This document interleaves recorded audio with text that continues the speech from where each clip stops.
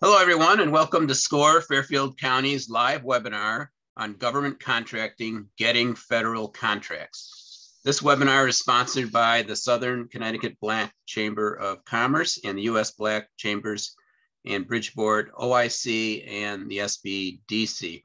We have Diana Washington with us. Diana, do you want to say a few words? Good afternoon, and thank you for joining us today. The Southern Connecticut Black Chamber is a business networking organization serving small, minority, and women-owned businesses in the greater Bridgeport communities, from providing educational and informational workshops. We also have free access to bids, and we also do MBE certification. Our group is dedicated to creating a level playing field when it comes to providing the same opportunities and resources for our minority and women-owned businesses. And we are also very privileged to be a part of the SBA Community Navigators Program. And that is a program where we make sure that our small, minority, and women-owned businesses are aware of the amazing resources and assistance that the SBA provides to our businesses. So I will be putting my information in the chat box, so please feel free to use it if you want to find out more about the chamber or about the Navigator program. And once again, thank you for joining us. Yes, thank you, Diana. And I'm Tim Ryan, the webinar coordinator and a business mentor here at SCORE Fairfield County. I'll be your host today, and our presenter is Jerry Smith. More on Jerry in just a minute. First, some brief info on SCORE. We are the nonprofit national partner of the SBA. SCORE offers 3 primary value-added services to small business owners: free one-on-one counseling, educational workshops and webinars like this one, over 100 per year. And then we also have extensive resources on our website, including templates to help you build your business plan. We also have a large number of recorded webinars on our website that cover a wide range of business topics. These can be viewed at any time by clicking on the on-demand webinar button on our website. Some useful info about today's event. We have set aside time for Q&A at the end of the presentation. If you have a question, please use the chat button at any time during the presentation. It's located at the lower part of your screen. Our webinar will end sharply at 1 o'clock to respect your time. The session is being recorded, and the link to the recording will be available on our website within the next day or so. Now it's my pleasure to introduce our speaker. Jerry Smith is the Director, New England Office of Small Business Utilization, the OSBU. As GSA's small business advocate, the OSBU is committed to providing the best federal small business program information, support, and compliance services in accordance with all applicable federal acquisition laws and directives.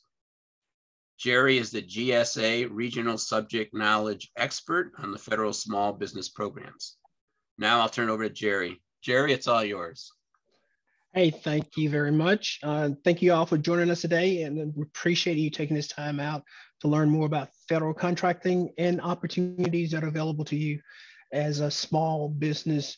Even if you're about to migrate to a big business, we hope you will come away from here with a better understanding. It's a lot of information. Don't worry about taking notes. The slide presentation is available to you through SCORE, so you don't have to write it down. Any questions you have, if you hold them, we'll try and get to all those at the end of it and discuss those. But here's some of the things we want you to know basically about GSA and the federal opportunities that exist to work not only with GSA, but also with most of the federal agencies. Normally we call this presentation Access and Procurement Opportunities. A lot of people want to know, okay, I'm ready to go to that next level. I did city work, I did state work, and now I'm looking at, well, maybe I should dip into the federal pool and see what's there and if I can survive in it. Think of the federal government in contracting as the deep end of the swimming pool.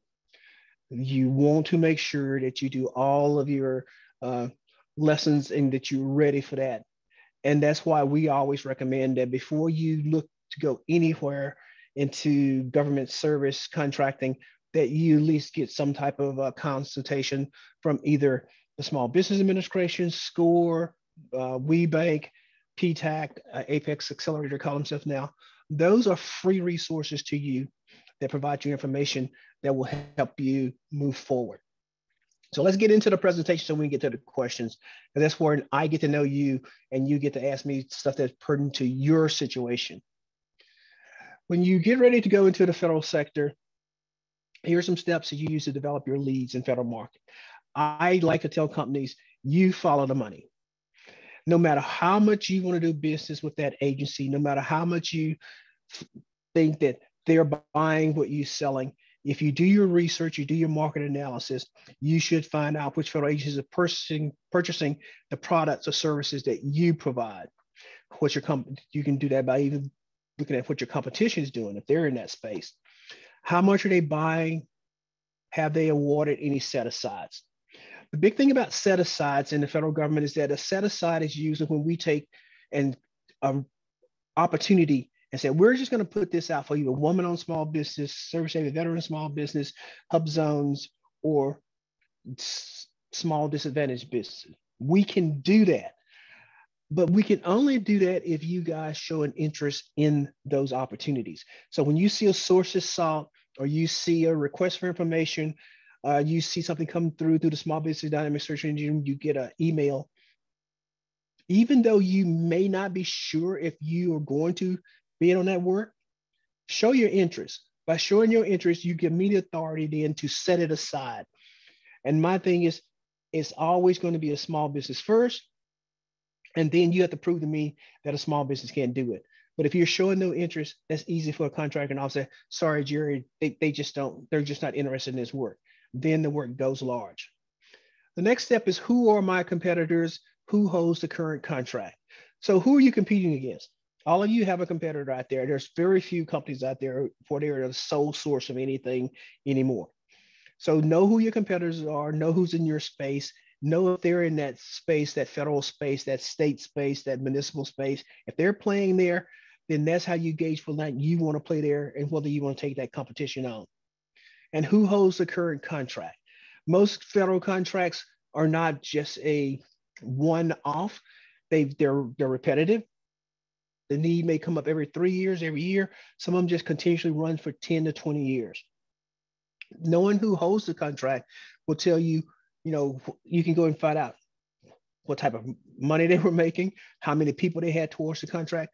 All that information is public information that you can drill down through several data websites that are available to you about federal contracting. What contracts are set to expire that I can compete for? If a contract was issued 1 year ago, and this is for 5 year, when it hits that 3rd year, you should be tracking it and start looking at, okay, is that company going to go after this work again? Is that work over? There's no opportunities there, or are they going to recompete that contract? You can always ask an agency to recompete a contract, although someone else holds that contract. When it comes up on the future where it should be ending, the 4th year of a 5-year contract, you can ask that agency that issued that contract, do you plan on repeating this work? And if so, why not put it back out there so you can get the best price, best interest, best technical solution today rather than what you got 4 or 5 years ago? So that's very important to you as you move forward to capture that type of work. Just want to reach over and turn my phone off because I didn't want to wake this up. Okay, let the data refine your overall strategy. I say let the money and the data. Remember, there is so much data out there about what the government does because the government does so many different things. There's so many buying things. So no matter what you're selling, there's usually some data out there that shows who's buying it, where they're buying it, how much they're buying it for. But the biggest thing is that nobody buys anything in the federal government unless there's a budget, unless there's money authorized by Congress for them to buy. Following the money allows you to look forward. when every year when you hear them talking about the annual budget of the federal government, your congressional district economic advisor for your congressman, that person is usually tracking that money, because your congressman should be out there fighting to get that money into their district so that they can do good things and do work in their district. It's in the budget. They're tracking it. Call them and say, okay, what type of money, what type of projects are happening in District 2 of Connecticut that I might be able to work on? If I'm construction, what type of construction work? If it's a facility manager, oh, did GSA get money to upgrade their facilities? All these things are always in the budget. Every agency has a budget with line items in there. So if you want to work with Homeland Security, go to the Homeland Security budget. If you want to work with the Department of Transportation, go to the Department of Transportation budget and see what money is there. If you don't understand it, that's when you use your resources like SCORE, PTAC, and SBA, and also your congressional delegate. Choose the right events to attend. Sometimes you ask yourself, is this a good fit for me to go? Is it a waste of my time? It is never a waste of your time to be out talking to other people about your company, about your goods and your services. Even though no one is buying what you are selling, they may know someone who is, or they may come across an opportunity that's not fit for them, but they might remember that you did that. So we've found here in New England that a lot of the relationships with company to company, business to business, produces more work than any government to business or any, you knocking on any agency. We have several companies here in New England who are very successful because of who they knew in the different areas. So don't, it's not a waste of your time to be seen. It's not a waste of your time to let people know you're doing good work and talking about your company. Always maximize your time at a matchmaking event. You know, hit everybody up, have a list of your prime ones you want to hit up, and then the rest of them, hit them as you can, but make sure you always have that list of the people who directly or have been buying what you do or what you want to make that connection with. Know which agencies forecast tools to use. Every federal agency is required to have a forecast. GSA has what's called the GSA Forecast Tool. It is a virtual portal that allows you to go in and see all the opportunities across GSA, period. You can break them down state by state. You can break them down by congressional districts, or however, or by projects, by NICS code. There's so many ways to basically skew that data. But every federal agency is required to have that. If you go to the GSA Forecast Tool, you will find multiple agencies on that tool. The tool was built for the whole federal sector, and agencies are slowly migrating their requirements onto that tool for a one-stop shopping for people who want to know about forecasts. So if you want to go in, if Department of Interior, I know is on there right now, Department of Labor is on there. So if you have a question about those two agencies, you go to the Federal Forecast Tool, which is really owned by GSA. So you can find all that stuff on our website. Always become more efficient in what you do, talking to people about new ideas, talking to people about, you know, how they find opportunities, what type of techniques they use. There's a lot in the data industry. Matter of fact, I've always found as a small business, it was easier to use the consultants, the free consultants to do that data, because they can help you do a great data search and also do a good market analysis of what you're selling, who's buying, and everything. So here we are at SAM.gov, infamous SAM.gov. Love it, I hate it. It doesn't matter. We can't get rid of it. I spend so much time clearing up issues with SAM.gov. By now, all of you should know about the UEI. The UEI actually took over, replaced the DUNS number. So you have to have a UEI, which is basically a special identifier for your enterprise. That is actually how a lot of things are tracked in the system now. If you're not registered in SAM.gov, then you can't get paid. You know, but SAM.gov is also a portal where you can find opportunities. You can look for anything that's over $25,000 should be in SAM.gov. They're required to. So every agency should be listing that in SAM.gov, except those agencies. I think those agencies who have signed up for the GSA 2, some of those don't use SAM.gov anymore. It's all on the 2. But SAM.gov is a place to find a lot of the opportunities that are there. Search for opportunities in the RFI, sources sought, and RFQ stages. So requests for information, requests for quotes, that's going to be in SAM.gov too. So you can go in there and do searches. If you're not comfortable with that, use your consultancy. Offers the vendor collaboration central event listing. So what that is basically is that every vendor in there is putting their information in there. So you can go in there and basically pick people who you might want to partner with, people you might want to do not an intern, but a mentor protege relationship with, and identify those things that you can partner and put forth consolidated offers rather than offers of your own. Publishes events on the small business events for outreach and training. Most of the agencies do event training. They do small business events. There's outreach where they trying to reach certain sectors of the market. You'll find all that on SAM.gov. So SAM.gov needs to be your friend. It is how we actually pay you. If you're a nonprofit or you working with a nonprofit and you get grant money, you have to be in SAM.gov for those payments to go. All federal payments right now are associated to your SAM.gov process, your SAM.gov data. So it's important that you protect that data. And it's important that you here's an issue that's occurring here recently. A lot of you are going to get contacted by people who are offering to help you get in SAM.gov, people who help you get contracts. Those are not crooks. Those are valid companies. However, the federal government doesn't promote them, but it's what you're going to see. What you need to know is that if anytime you go out and you are doing a consultant for hire, make sure the contract lists the deliverables that you're going to get.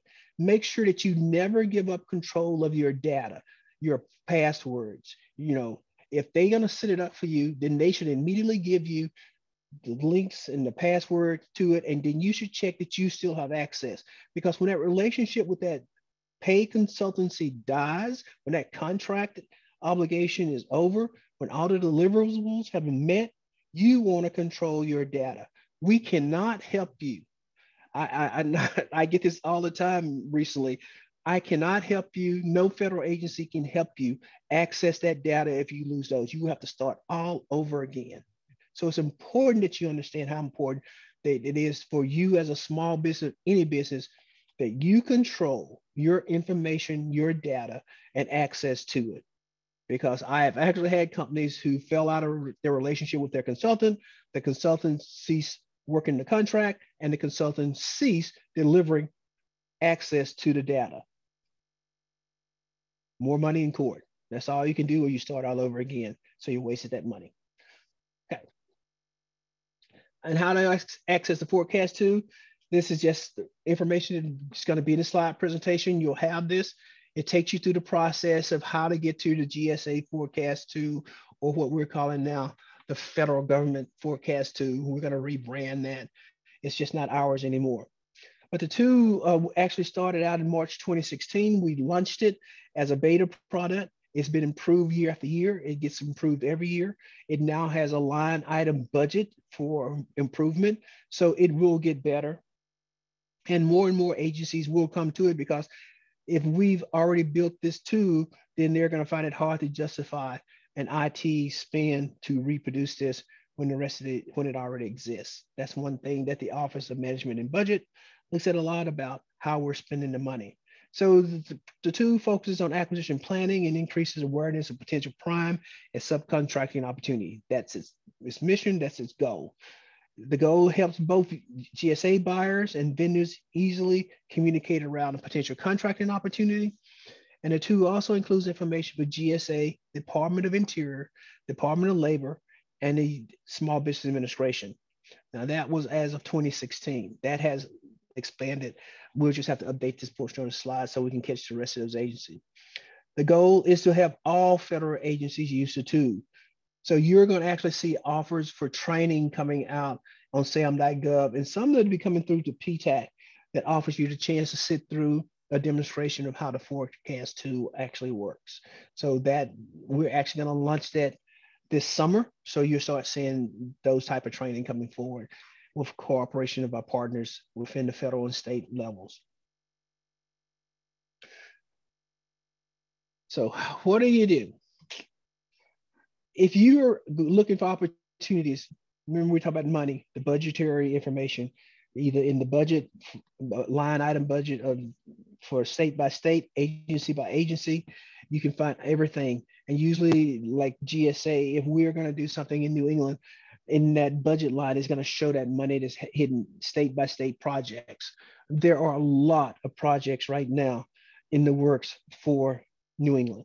So you're going to see not only GSA, you're going to see some transportation projects, which means some road work.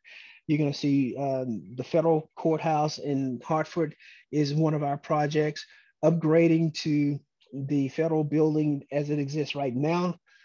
There in Hartford and down in New Haven, you're going to see upgrades to those. So those are smaller jobs that you may bid directly on, but the bigger jobs like building a new courthouse and stuff, and some of the major construction around that, which means new highways and new roads to that building, you may be a subcontractor. There may be subcontract opportunities.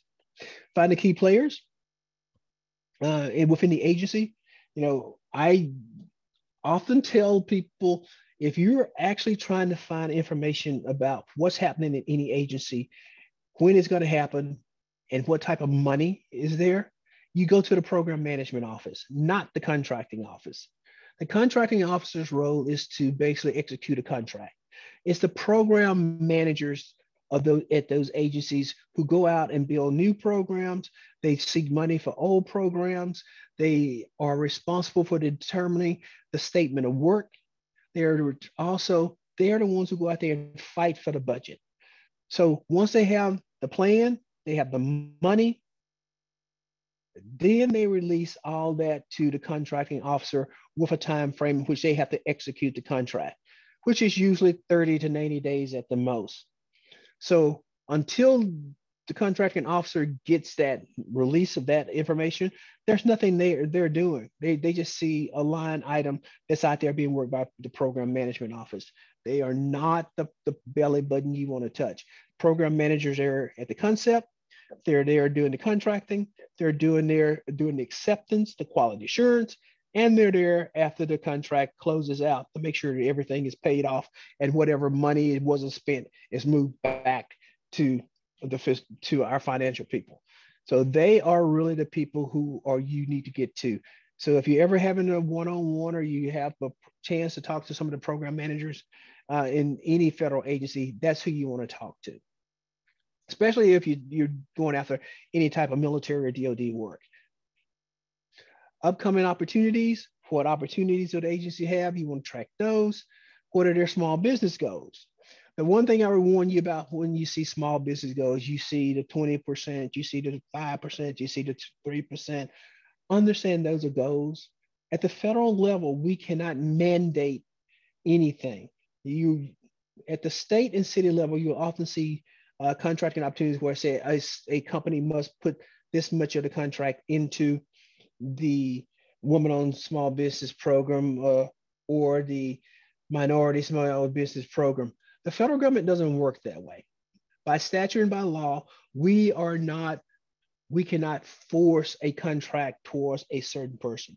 What we can do is set aside opportunities. We give you the opportunity to compete, or we set it off in a pool so that you compete. But if you don't want it, if you don't show interest in it, it goes somewhere else. So remember, our goals are goals, not mandates. That's the key thing. We try to make these goals. Are we good at it? I think we're very good here in New England. I know GSA, the office that I oversee small business goals. In my 15-year career with the agency, we have made every one of our socio-economic goals, from women-owned to serve every veteran to HUBZone. We've made them. So that's one of the things. It takes a lot of negotiation and a lot of working together to make sure that happens, to make sure that every time you do an opportunity, every time you write a contract, that before you put it out to a large business, you do everything you can to make sure that small businesses can do that work, or they don't want to do that work. Sometimes it's a technical issue, they just can't. Then sometimes like they just don't want to play with the federal government. I would offer up the fact that I understand that working with the federal agencies is not easy. It's really a pain. I know because I hear your complaints and I watched the process on the outside, inside. And when I was a small business, I chose not to even think about it. Although we were selling high-tech IT, our goal was to sell commercial because we needed to make money as a startup. And we did not need to go spend all of our time chasing possibilities. We were chasing actual dollars. And I know that's what a lot of you are doing. So I understand it. But when you do get ready to play, we're here to make sure that you get a fair playing field. And that's the best we can offer you. Competition, who's your competition? You know, who am I up against? How long they've been in the game? They're a 20, 30-year company, and they've been doing this work like this. I would partner with them before I go up and compete against them. Team with them, try and pick their brains, try and find out what made them successful. Sit down and do some business to business type relationship where you may do some sub work for them, get to know their business strategy and how they got to be successful. You know, that's the one thing about it. If you're a successful company, it's pretty hard to hide how you got there. It's pretty obvious, and people can repeat that. So data. Utilize these tools for your market research. Market research is really how we determine whether or not a requirement is going to stay in the small business arena or go worldwide. It'll get full and open, or we can keep it in the small. We keep it in the small, then we could break that down into the socio-economics, like women-owned, Series A veteran-owned, HUBZone. But if we don't keep it there and it goes out, then you, as a small business, are competing with everybody out there who may want to work. And sometimes that really puts you at a disadvantage because you don't have the resources. A lot of times you don't have the experience to write the proposals like people who do 20 or 30 of them a month all across the country. So if you're an IT company, rather than dealing with Joe's and Bill's IT, you're competing against Raytheon or Grumman or some of those guys. So when you're looking at the data, the GSA library has the latest GSA contract award information and assesses your competition. So you can go in there and see who already has a GSA contract. And, you know, sometimes you can find out what they're getting paid, the price points and stuff. If you're talking about widgets, oftentimes you'll see this is what their per item is what they're charging. So it gives you a chance to kind of compare what you do and also to look at whether or not you actually want to compete in that space, because you can't, if you can't beat their price, if you can't come, I say 10 up or 10 down, 10% up, 10% down. If you can't fall within that space and compete at that space, then usually it's not a good fit for you. Because if you're over 10%, then most of our people, the contracting officer, are going to look and say, you're overpricing. If you're under that 10%, way under that 10%, then people start looking at you like you don't really know what you're doing because you're pricing yourself out of the market. We're used to paying $1 for things. We're paying $1 for 50 years, and you come in and you want to sell me something for $75. I have to wonder, am I getting a subpar product, or is it you just don't know the price point? And if I give you the contract 3-4 months down the road, you're going to close that contract because you're going bankrupt. So we want you to make money. We want you to be profitable. And that's why it's good for you to see what the companies that are currently doing, what type of profits they're making and what type of pricing they have. The Schedule Sales Query Plus, that's another database. It offers published sales data of schedules, the GSA schedules, and all the contracts we have. You go in there and find it. Once again, all the contractors in there are already on schedule. The multiple watch schedule, which is GSA's pre-compete contract that you pre-compete for it, and then you actually can sell throughout the federal sector. So the federal sector becomes your whole market. So the advantage of that and being on the schedule is that once you're on that contract, you go into the GSA, build your offerings, you show your sales, your offerings, you show what you want to sell, you show your shipping and all that and your pricing, and anybody around the world can go into that database and do an order to you. It is probably, that is the whole advantage of it. It's a way of marketing your goods and services worldwide, and anybody can buy from you. But it also means you have to be capable of delivering anywhere. Always understand that anytime you take a contract like this, like the MAS, you are mandated that you have to sell $25,000 a year, except for the first 2 years that you're on contract. After that, it's $25,000 on the first 2 years, then $25,000 after. That's your sales. That's all you have to do to keep your contract valid and to stay in the program. If you drop below that program, that $25,000 in the third in subsequent years, then you get a warning saying, hey, your sales are low. You need to bring your sales up. What's your plan to bring them up? It's a whole marketing thing. Our people work with you to make sure that you have the opportunities. Coming out of the pandemic, a lot of companies that hold these MAS schedules were not making sales because a lot of things weren't moving. The economy was stagnant. So a lot of those were extended. So it's a one-on-one type of thing. There's not a catch-all, fit-all. The program says $25,000 the first 2 years and every year after that. However, you can always talk to your contracting officer if you have a reason not to. So I tell companies that if you are thinking about the GSA schedule, that's a long-term thing in your business strategy and your business plan. That's something that you're going to work with your counselors and go through the mock process of seeing, well, it fits for you. Your short-term goal should always be to find where the quickest way to get work. That's subcontracting, that's direct contracting on small jobs.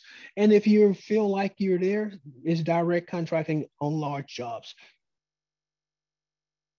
USA Spending, another database, is a repository for all government transactions and receipts. So you have to understand that that's a lot of information. And most of you as a small business probably are not going to be comfortable doing that work, that data dive, but that's another thing that you can work with your consultant as a portion of your market analysis to see where you are in the USA Spending, where your competitors are, and what type of contracts out there they're working on. The NICS code, the North American Industry Code, is how we actually track things, opportunities. It's an identifier that basically specific types of work. So once you have one, you put all that in sam.gov, but that's also how you track opportunities. So the NICS code and the PSC codes are two ways of tracking opportunities and how the agencies actually put the word out. This is what I need, NICS code, blah, blah, blah, and we need 20 some widgets, or we need a construction and we put a construction NICS code out there. You won't see the PSC codes that much in GSA.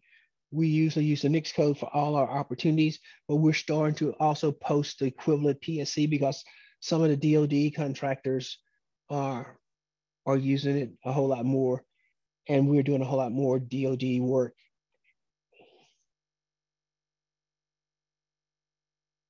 FPDS-NG transition to sam.gov. That transition is complete. Only thing that means earlier, like I said, the opportunities, RFI, RFGs, RFPs are all going to be published in sam.gov rather than in FPDS. There are still some reports that you can get out of FPDS. So when you're doing your market analysis, strategic reports like the National Interest Action Reports, the annual Small Business Goal and Reports, those things are still available in that database. I cannot say that they're being updated consistently, but the data is there. It's a good place for you to go look. And if you're searching for details on specific contracts, you can continue to use FPDS.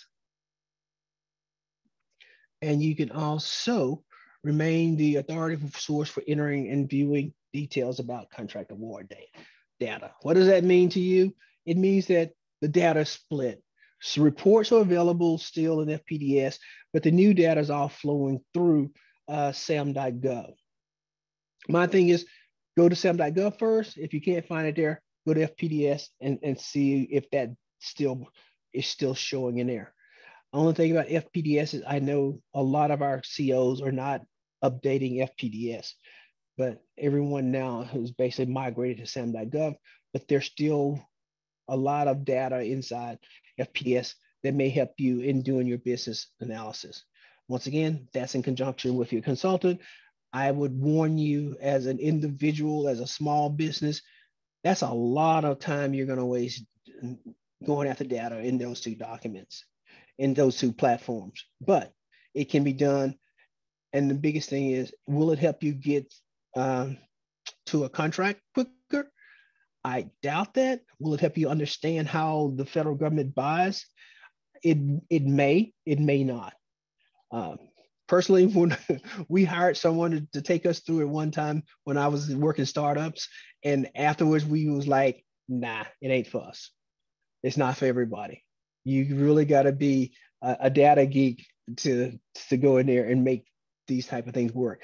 But fortunately for you, you have free resources that you can use, either through PTAC, it's the Small Business Development Center, WeBank, or SCORE. Let those guys carry that water for you, because I'm telling you, it's a headache reading it. Same thing, Federal Procurement Data System, the next generation. It just tells you what reports are in there. Remember, if it was in there, it's soon going to be in SAM.gov. So, it's a lot. It's a lot.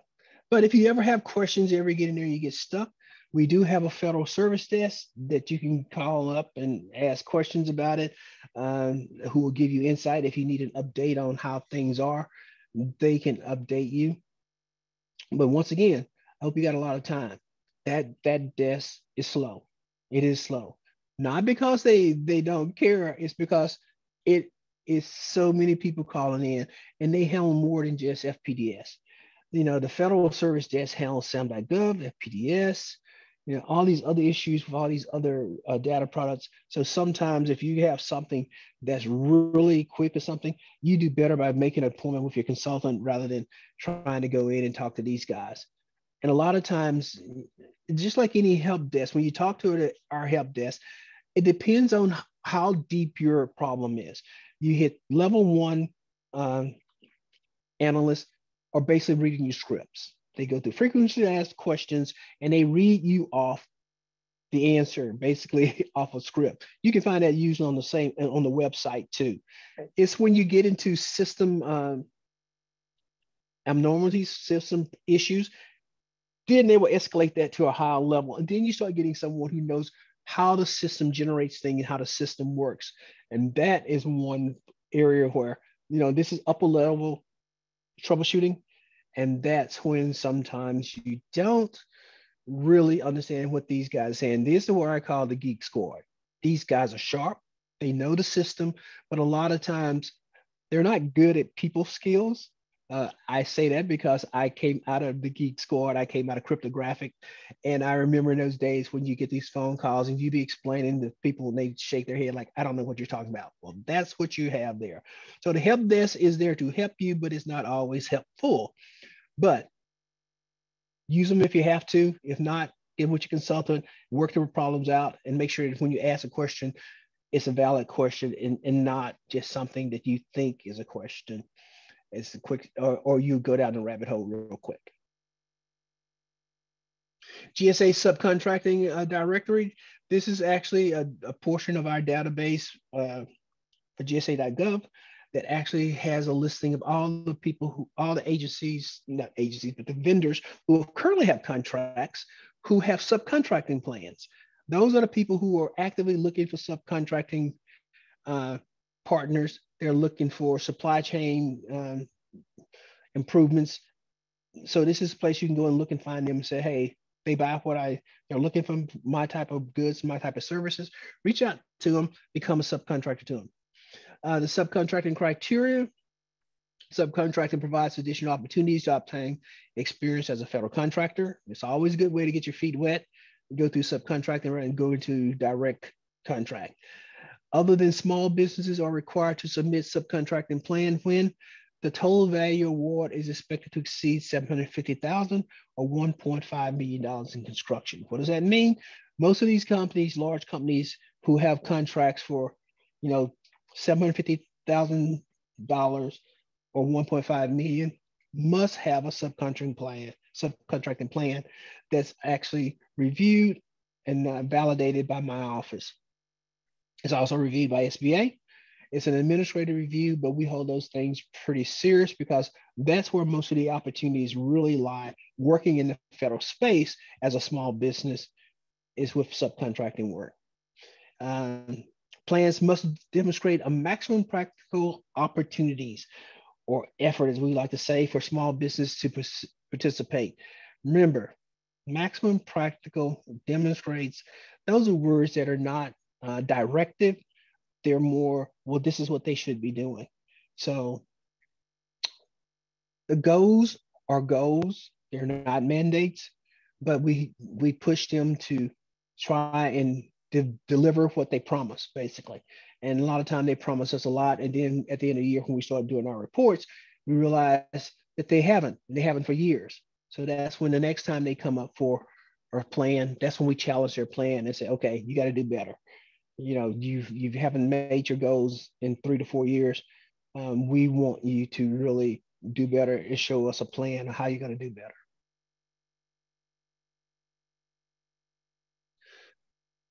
So as a company, you should be capable of responding to an RFI and source your SOP notice. You should attend industry days. You should strategically manage your time at matchmaking events and network with other GSA contractors. And I can't overstress the fact that networking at these events is usually where you're going to really make the money. And it just is. It's just the conversation I've noticed of companies having together always are more fruitful than the ones they have with the agencies, because the agencies are giving you 5 minutes 10 minutes at the most to talk to them, where some of you guys have lunch together and you build relationships that lead to a lot of better and different things. And keep checking the GSA e-buy for opportunities. It constantly changes. The forecasts constantly updated. Right now, the requirement is once a quarter they update the forecast. You're going to see some things on the forecast that's not going to make sense to you about timing. Remember that the forecast normally is an agency's wish list. It's what we want to do. We put it out there to the world. This is what we want to do in FY 2023, during that fiscal year. But if the money doesn't come through, that want is still out there. It's an unfilled project. There's no money. Remember I said follow the money? There's no money tied to it. So it's still sitting out there. This is what GSA wants to do. This is what Corps of Engineers want to do. This is what Homeland Security wants to do. This is what we have projects for. We just don't have the funding. Remember, the program manager is the one who's moving this stuff ahead. So when his projects are approved, it usually goes on the opportunities, the forecast a lot of times. But until that money is done, until all that's turned over to the contracting officer, there is not a valid opportunity there for you to go after. So going after that will really be a waste of your time. If you see something like that and you get on the phone, whoever you get from the agency, ask the question, has this project been funded? If it hasn't been funded, when do you think it will be funded? And when do you think you'll be ready to go to contracting? Those questions are vital to you to make sure that you're not wasting your time. So these are additional solutions. These are people we work with all the time. We work with SBA. We work with the Minority Business Development Agency, PTAC, which is now called the Apex Accelerator Group. That's the old PTAC. So if you have any questions about GSA, There's our links there to our events and to our small business resources. We have a lot of things out there to explain the federal sector. Remember, GSA is as a buying entity, buys for everybody in the federal sector, everybody, including DOD. The only thing we don't buy is weapon systems and munitions. But the trigger that goes with the gun, you can buy that off a GSA calendar. You can actually go to a GSA contract and buy guns. So we used to sell guns and bullets, but now it's like weapon systems. We don't buy weapon systems and we don't buy bullets. But a lot of our contractors out there offer so many things. So GSA is that portal to reach everybody, is a place where you can go to learn about other agencies, get information. GSA has 11 regional offices around the country. And because we have 11 offices and most of the agencies don't have one, a lot of times we act as a front door to the federal sector for purchasing and opportunities. If we can't do it, if we don't use it, we could be buying it for another agency. We have something in GSA called assisted services, which we have a team that around the country, and they actually market GSA contracts to other agencies so that those agencies use our contracts rather than producing their own contracts. So in that instant, GSA is probably the first place you want to get to know if you're going to go into federal contracting. Construction, we do construction, we build buildings, we maintain buildings, we do landscaping, we do snow removal, we do landscaping. So we also do historical restoration. And we also have a disaster team that goes around to fix leaking walls, because a lot of our older buildings sit close to the water edges and stuff. So a lot of those buildings have water issues. So we have people come in, contractor people come in and clean stuff up, remediation, mold removal, all that type of thing. So, and believe it or not, we actually have places where you can sell water. We have cafeterias. We run cafeterias in all our federal buildings. We actually manage and contract a lot of stuff at a lot of the presidential libraries. The National Archives is on our inventory. All those type of buildings, the old custom houses on the coast would be Bedford, Salem. Those are GSA facilities. We're in the process of transferring lighthouses and stuff. So there's so much we do. So it's always good to have the conversation. Even if we're not buying it, we can usually point you to someone who is. If there's anybody in the federal sector buying it, we can point you to those people, because that's usually what we consider our competition, because someday we're going to gobble them up and replace them. So we're on a process now of growing our offerings, growing our business lines. We are the lead for the technology transformation of the federal sector, which means that all the different IT systems that are upgrades and all that stuff is going through GSA Federal Acquisition Service FAST through the Technology Modification Fund is something that sits with GSA. So those type of things are global reaching, their entire federal sector type of issues. So if you have, and remember, we also we're the ones who manage the federal car fleet, which right now we have about $2 billion to upgrade the federal fleet and also to install electric chargers. We're migrating to all electric vehicles rather than gas operated vehicles. So there's a lot of things we're in. The good thing about GSA, most people say, we are really good at providing goods and services that we will never consume. And there's an old African proverb about the man who plants trees that he will never sit up on and never feel the coolness of the shade. That's GSA. We do things where we will never see them. We'll never really have to have the opportunity to use those products, but that's what we did. So it's a good place to be right now, and I'm enjoying it. And I hope you guys have enjoyed this portion of the presentation, because now we get to go to your questions. So, yeah, thank you, Jerry. That was great. We'll now use the remaining time for a little Q&A. We'll take as many as we can till 1 o'clock. So you can type them in the chat window if you want. The first one that came in was quite a while ago. It actually said, how do you get a UEI number? or designation? You go into SAM.gov. You go into SAM.gov, and there's a process in there. Remember, the UEI used to be the Dun & Bradstreet, which we no longer use. And those people who had Dun & Bradstreet were actually automatically converted to a UEI. But there's a process within SAM.gov there where you go in and you apply for UEI. Right. Okay. Next question was, how can I get prime vendors for subcontracting in the IT staffing space?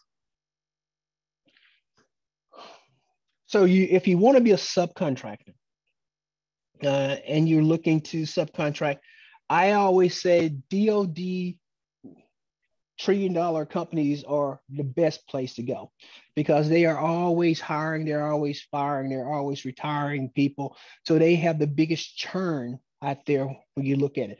The federal government itself has a process for hiring, and we usually don't outsource that. That goes to the Office of Personnel Management, OPM. But our vendors, our prime vendors like Raytheon, Grumman, Swarovski, these are people right here in your backyard. Colt Firearms, SIG Firearms. All those companies are starting to ramp up. SIG just won a contract with the military. That's a multi-billion-dollar contract to provide the new weapon systems for personal carry, from sidearms to long rifles to sniper rifles. They are ramping up hiring. And if you can help them meet those numbers, help them sort those are good opportunities right now. And I would be reaching out to those guys now.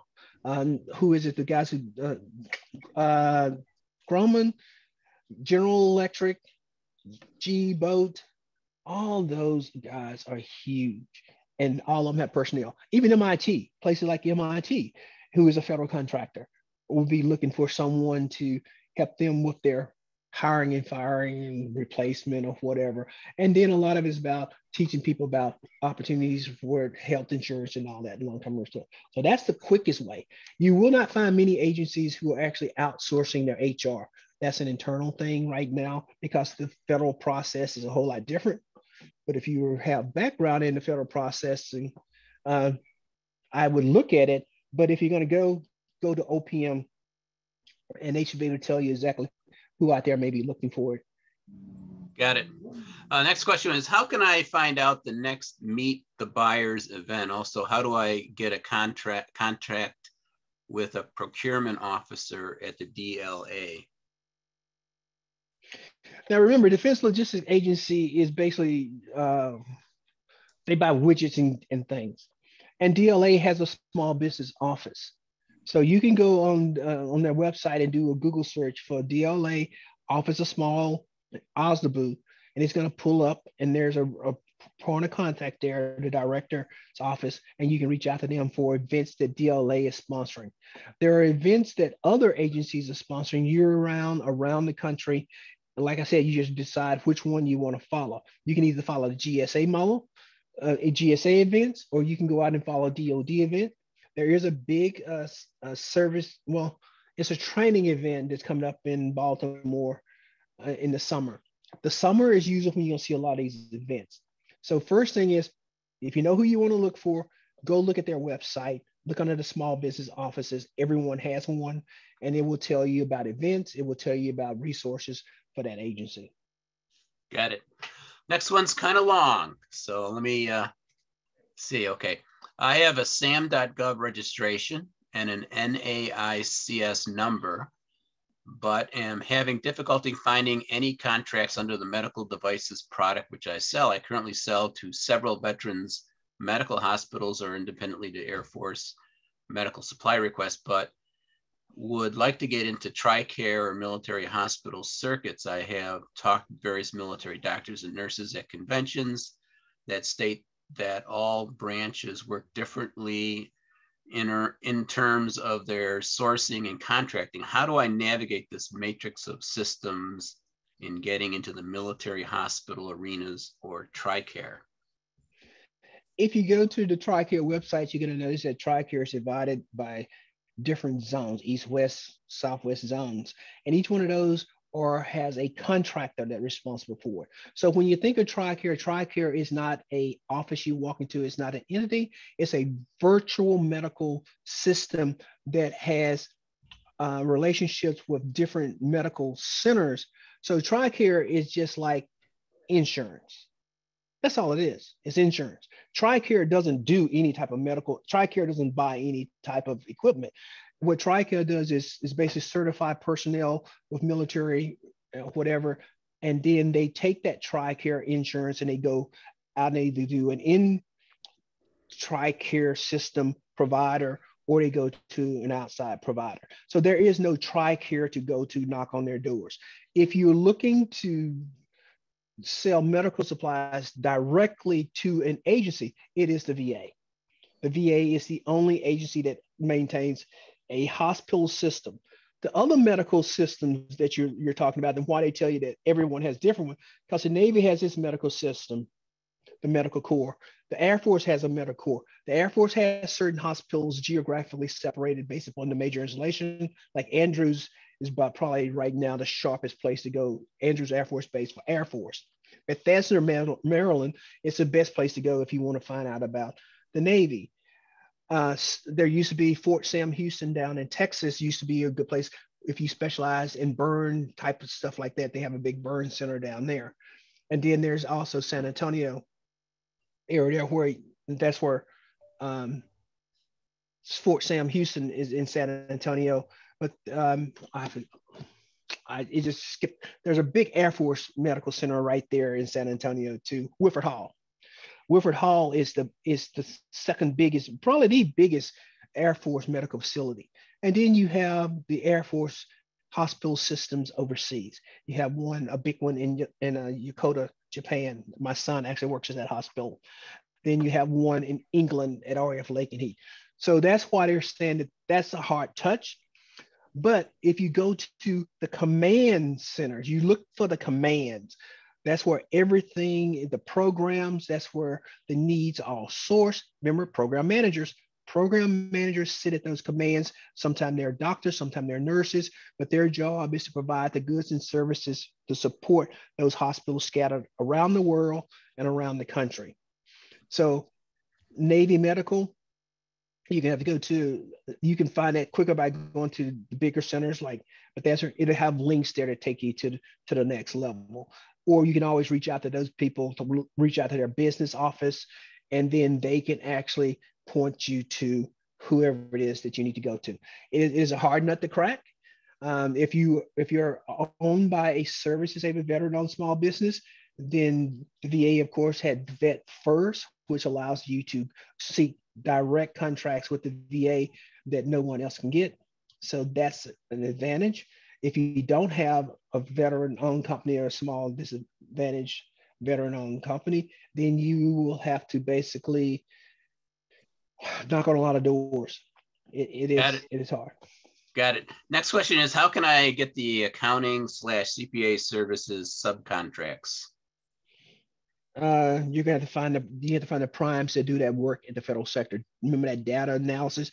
Do a data analysis, find the big dogs, chase them down, and ask them who's looking for this, who's looking for partners, who's looking for subcontracting. Price Waterhouse, Booz Allen are some of the biggest ones that we're using right now. Those guys are always looking to meet their subcontracting plan. I actually reviewed Booz Allen's sub-K plan, and I think they were projecting putting almost $700 to $1 billion into small businesses in the upcoming year. So they're looking for you. Very good. And next one is, are there any programs you recommend for managing procurement? When you said programs for managing procurement, you talk about a database, an app, or something like that. There's really not. If you're talking about just tracking when procurements actually pop up, you can do that through the PTAC. They got one of the better systems I know of that's free, that allows you to basically get an email every time an opportunity pops up in your NICS code. Once you sign up as one of their customers, they will follow all that for you and do all that work for you, so you don't have to do it yourself. Got it. Next one is, I would like to know for determining small business size, standard is FARacquisition.gov or SBA, the primary authority that takes precedence? SBA. SBA. It's their job to do size determinations. Got it. Next one is, how soon will the subcontracting for the new projects you mentioned become available? The industry days will be reported, and we will actually advertise those through the PTAC, through SBA, through SCORE. We're going to let all you guys know when that stuff is coming. We'll send it to the chamber. We have all your emails and contacts, and we will keep you guys in the loop as this stuff comes available.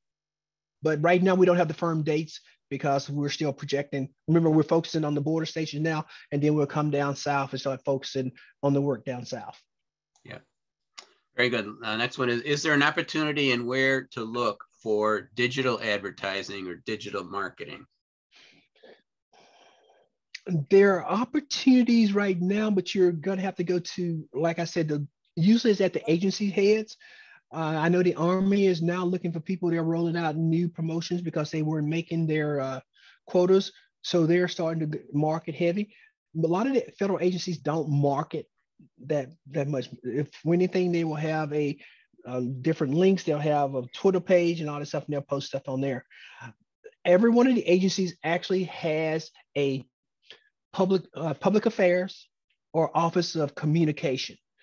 That's where you can go to talk to those agencies about possibilities of augmenting their workforce or taking up special projects with them. Great. Okay, those are all the questions we have time for today. As a reminder, a recording of this webinar and the materials will be available within the next day or so. And it'll be under the on-demand section. I think you'll be sent a link to this, and I think you will have to rewatch this. This is a lot of facts, and a lot of it was verbal. So I would suggest you replay this as often as you need. Again, SCORE offers free individual counseling, so please use the link that's in our website. Click on Request a Mentor. Also, please fill out your evaluations that have been sent at the end of the webinar. On behalf of SCORE, I'd like to thank you all for attending today's live webinar. In closing, a big thank you to our sponsors and to Diana Washington. Excuse me, Tim. Yep. May I ask Jerry one question? Would Sure. it be all right for those people that didn't get their questions answered if they could email you? It's at the end of the slide presentation right there, and it's pretty easy to get a hold of me. It's jerry.d.smith@gsa.gov, or go into the www.gsa.gov website and the small business, and I pop first as Region 1. Okay, so their questions can be answered today. Thank you so much. Yes. Yes, Thank you, Jerry. Tim. Thanks, Diana. Okay. Thank you for joining us, thanks for everybody for joining us today. Goodbye.